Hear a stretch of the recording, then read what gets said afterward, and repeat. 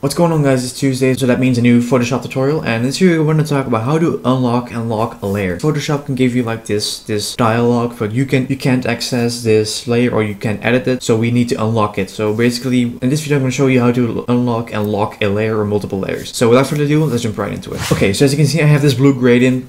And as you can see here at the right, you see this little lock. So basically, normally you can't do all the things you want to do if the layer is locked. So basically, we're going to just unlock it. We want to select our layer. We just want to click on, just double click on the layer. Then you get this dialog. It's just unlocking it. So as you can see, I press OK. The lock at the right disappears. The lock is gone. So basically, this is how you unlock a layer. Photoshop limits you in kind of things like working with the brush tool or selecting or, you know, other effects you want to implement to your picture.